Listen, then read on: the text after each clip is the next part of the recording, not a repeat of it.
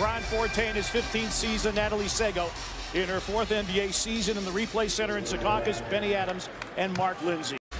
We should have featured the Jeff Green, Marcus Morris matchup in our open tonight. Mann with the baseline rim run and the finish. 15 bench points for the Nuggets, 8 of 9 from the free throw line overall. Backdoor cut, reverse slam for Mann. Jackson trying to set up Brandon Boston. Boston stymied by Austin Rivers. Covington, his three is through. Robert Covington on the shot clock.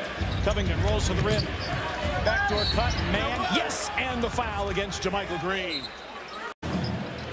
Shot clock at 8 for Jackson. Jackson against Rivers.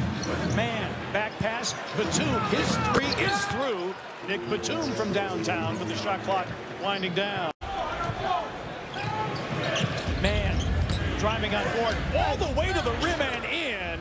Strong move by Terance Mann. And the Clippers just not getting back and getting their defense set. That's too easy. Kennard, he responds with a three. Mann off balance, puts it in. That's a tough finish right there. The Clippers battle back from 25 down to win against the Nuggets. Kennard, no. Mann with another rebound, and the putback is good. Terance Mann. Lead back to double digits for Denver. Mann pulling his way inside. Hartenstein clears off the Rivers miss.